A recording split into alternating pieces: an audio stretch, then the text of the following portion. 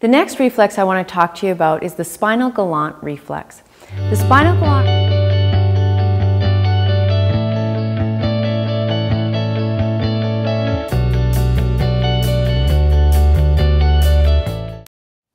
The next reflex I want to talk to you about is the spinal galant reflex. The spinal galant reflex is there to aid in the birth process. The way this reflex is activated is if either side of the spine is touched or stimulated, it causes that side to flex, bringing the shoulder and the hip together.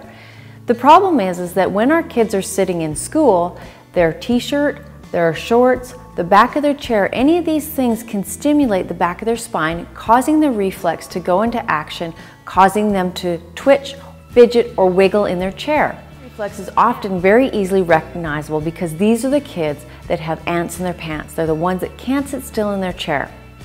Now, one of the other ways to determine if the spinal galant reflex is still active in your child is if you have a child over the age of 5 that is still bedwetting. The reason for this is that if both sides of the spine are activated or stimulated at the same time, it causes the bladder to automatically empty. So at night when kids are sleeping, their sheets, their pajamas, anything can easily stimulate both sides of their spine, causing them to wet their bed.